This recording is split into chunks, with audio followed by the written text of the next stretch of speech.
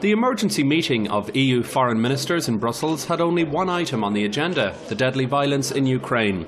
The ministers agreed to impose what they described as targeted sanctions, including asset freezes and visa bans against those responsible for human rights violations, violence and use of excessive force in Ukraine. They also agreed to suspend export licences on equipment which they say might be used against protesters.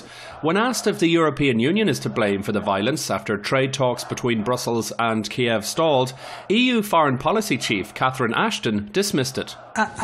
First of all, it was quite a long speech, and I've always thought it's ridiculous to try and equate things that are different and then try and make some kind of political sense out of it. So I would start by refuting your analysis. Lithuania's foreign minister, whose country is the current president of the UN Security Council, believes the EU is partly to blame for the Ukrainian crisis. I agree. We all are responsible, including EU, of course. So EU is responsible also? Also, yes, thank you.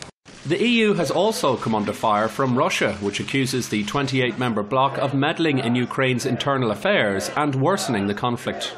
Our aim is that the future of the Ukraine should be decided alone by Ukraine. The future of Ukraine is not in Moscow, not in Brussels, it's in Kiev.